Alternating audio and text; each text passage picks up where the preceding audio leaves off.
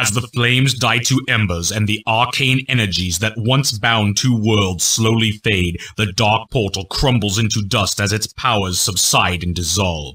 The finality of what has been done here becomes manifest. The moment is shattered as volcanoes erupt in fiery fury, as the earth begins to shake beneath your feet. The world of Draenor is dying. Khadgar motions towards the remaining rifts created by Ner'zhul and beckons you to follow him.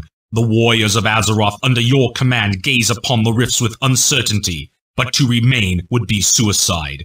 Knowing that their beloved Azeroth is safe from harm, they gather up weapons and wounded companions alike as you lead them into the swirling, unknown reaches of the twisting nether.